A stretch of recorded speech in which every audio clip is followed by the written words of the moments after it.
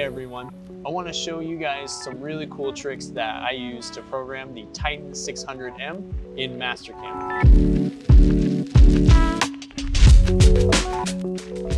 Anyone can make a part, but how you make it is much more important. In this part, we faced it, just went 9,000 RPM at 100 inches a minute, a zigzag pattern over the top of the material, so that way we could have that nice flat surface to start with. Once I did that, I then created a stock model. This is really important for my dynamic OptiRest.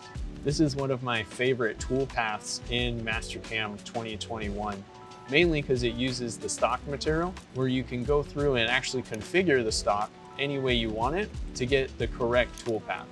Some of the things I did was I selected the outside of the part, but I also avoided some of these internal features, so that way I could have more control over my end mill. We have a large boundary selected, so that way my tool has freedom to move around the part. I did go in and skip all pockets and cut those out in a later tool path.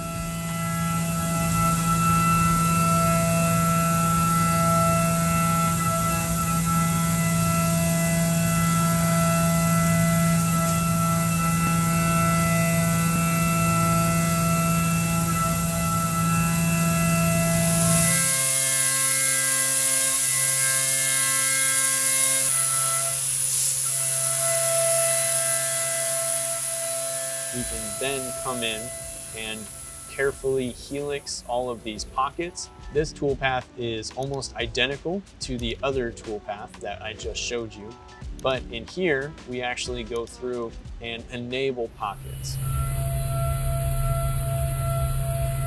Once all of those are completely roughed out, all we have to do is start finishing.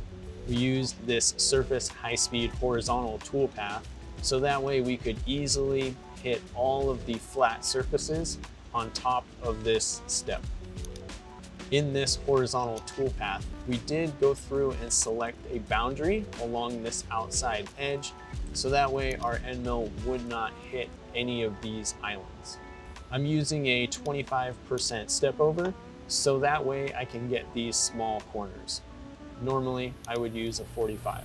For my speeds and feeds, since it is finishing, I'm only going to go 8,000 RPM at 50 inches a minute. This is so that way I can just have a nice, slow, consistent cut along this whole surface to get that good surface finish that I want. After the top surface has been finished, we can start going in and pocketing. Here we used a 2D pocket or a 2D standard. For my roughing parameters, I have a 50% step over, so that way I can quickly remove all of the floor material as fast as possible. For my entry motion, I have my helix start just above the rough surface, so that way I can quickly get into the floor pocket. For my linking parameters, just as before, I'm going to define a 100 thou clearance plane, but my retract, feed, and top of stock are going to be under the top surface. I want to make sure that the tool quickly rapids down into this pocket, so that way I don't waste any time when I'm finishing. Now we need to go ahead and finish the outside of our part. I did this with a surface finish contour, so that way I did not have to select all of these outside chains, and I could simply just use the silhouette of the part for my finishing. For my drive surfaces, we went ahead and just selected the total outside of the part, and my check surfaces are just these inside pockets. I did this so that way the toolpath would recognize that I want to only cut the outside. I did go in and change my depth of cut and force my toolpath to make one plane at -1.35.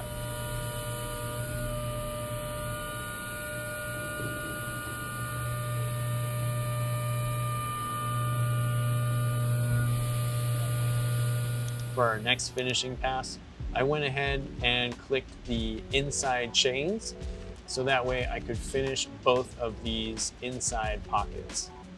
With any 2D contour, you normally have a rough pass and a finish pass. This has a gap of 5 thousandths. So that way we don't really have that much deflection when we're cutting this inside pocket.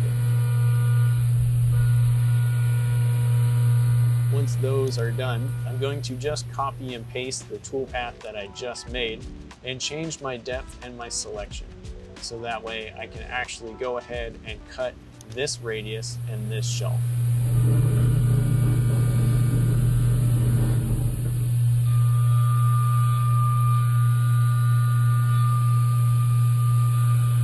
All I really need to do now is start working on some of the other features. For instance, these two holes right here are going to be drilled out with the Go drill. In my cut parameters, I am just using a G81 drilling cycle and just drilling all the way through the part. But the most important thing is that I have my through spindle coolant on.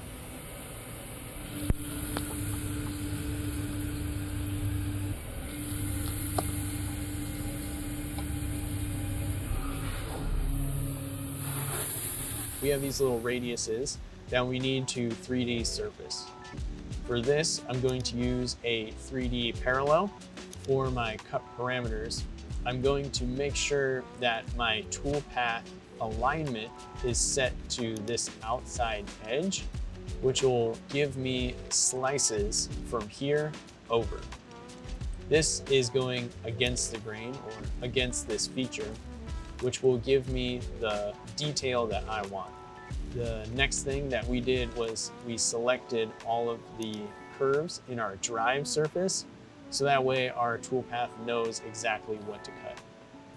Now this toolpath is actually in the 5-axis section, but we went ahead and forced the output to be 3-axis only. This allowed me to have a nice controllable toolpath with some of these 5-axis features, like retract along tool axis. This is a great feature that gives me a lot of control and making sure that my tool doesn't gouge the part.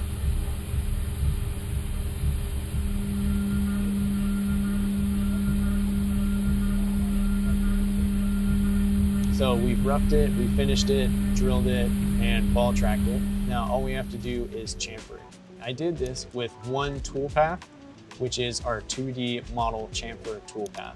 I went ahead and selected the model and all of the lines that I want cut.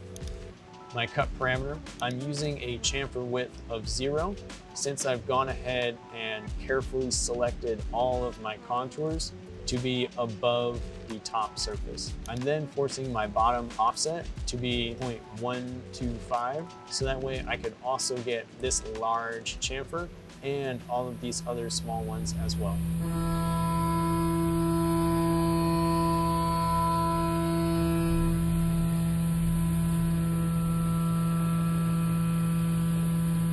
The very last thing that we are going to do is come in and actually do these two key rings on both of these ends.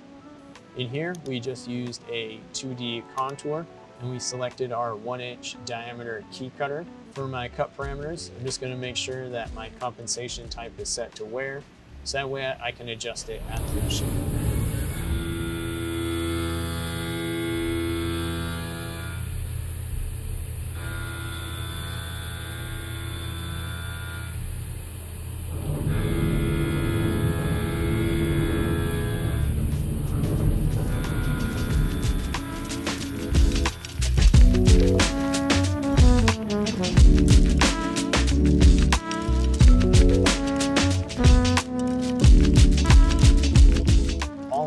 It was a very quick and very easy program to do in Mastercam 2021. We have more tutorials on our academy. You can go to our website at titansofcnc.com to check them out.